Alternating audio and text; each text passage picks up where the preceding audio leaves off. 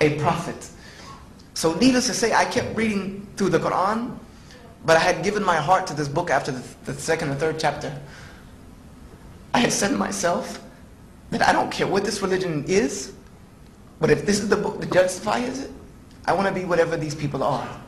And I want to be whatever this book tells me I need to be. And I would read in the book that it said that Allah has called us Muslims. So I said, I'm a Muslim. All alone in my room. I said, I'm a Muslim. And I went back to the mosque the next day.